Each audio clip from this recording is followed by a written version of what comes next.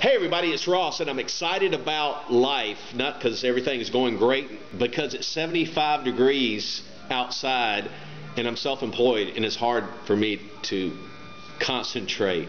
You may know the feeling, but I get a lot of letters and requests for donations, etc. in the mail from pastors and ministries, and I've been doing a study on worship. What is true biblical worship? And I got this letter in the mail, and it was surprising to me that I received it at the time I'm doing this study. And it was a provoking letter. It says simply, when would you think of the word worship? Or when you think of the word worship, what comes to mind? Good question. I like questions. They provoke an answer.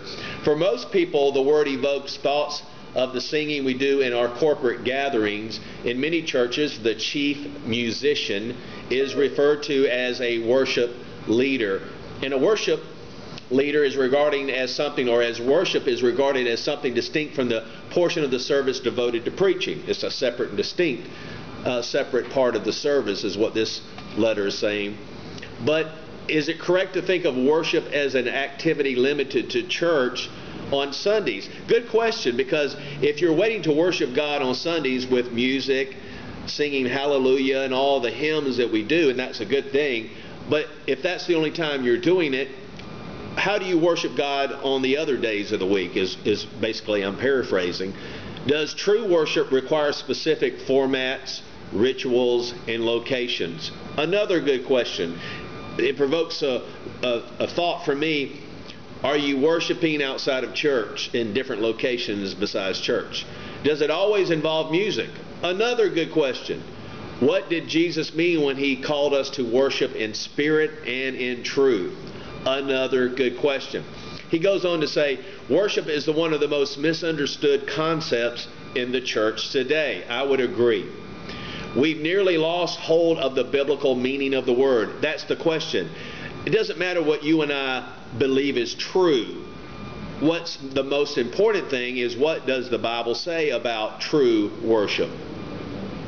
Many Christians seem to think the pinnacle of worship is some kind of inexpressible, intangible feeling or emotional high. That's true. I've done a video on my Facebook page. It's called Fireworks Christianity. Everybody's looking for the next buzz on, religious buzz on. An experience that happens to them. Is true biblical worship an experience that happens to you? Many people just need to have that hallelujah on the mountaintop, glory to God experience, and when it happens, it's a good thing, but when it doesn't happen, it's a bad thing, or they come down like a sugar high. Music is often seen as a tool for propelling people into the state of worshipful euphoria. Yep, I would agree. As a result, the unrelenting debates and church splits oftentimes are over music styles and widely regarded as a difference of opinion about worship. Yeah, that's true too. That's absolutely on target. I commonly hear these debates referred to as worship wars. I'm reading from this letter, and certainly that's true. If you think of worship as a state of emotional ecstasy that happens to you rather than an expression of praise that involves both mind and heart, if your understanding of worship goes no deeper than your opinion in the debate over traditional versus contemporary styles of church music, you haven't scratched the surface of what it truly means to worship the Lord. I would agree. The thing is, do we really know what biblical worship is? And I'll close with this. Biblical worship, worship in spirit and in truth, and this I would agree with, is a constant attitude. I would agree. It's not just about on Sunday singing, glorifying God with other believers, and that's all good. But true biblical worship in spirit and in truth is a constant attitude, 24/7, every day of the week.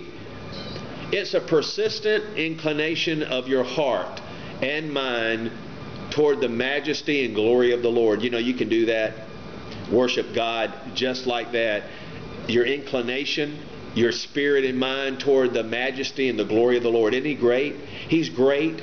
every day, every minute of the day, you can worship Him, and in spirit and in truth, without all the hoopla that many times you might even see on TV. Have you seen that stuff on TV? It's absolutely, lots of times, ridiculous.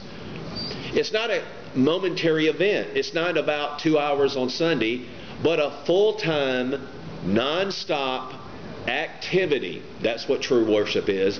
That is born out of faithful praise, faithful prayer, faithful service, and study of God's Word.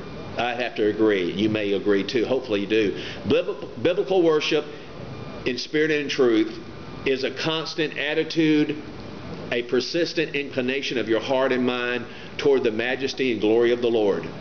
It is not a momentary event, but a full-time, say it with me, full-time, non-stop activity that is born out of in faithful praise, prayer, service, and study of God's Word. So hopefully this message finds you and it clears up maybe some questions you had about what is true biblical worship. I'm doing a study on it from God's Word. I got this letter from this pastor and it really hits home today, and I wanted to share it with you. So hopefully I'll see you down the road sometime. The weather's getting nice. Hopefully it is wherever you are.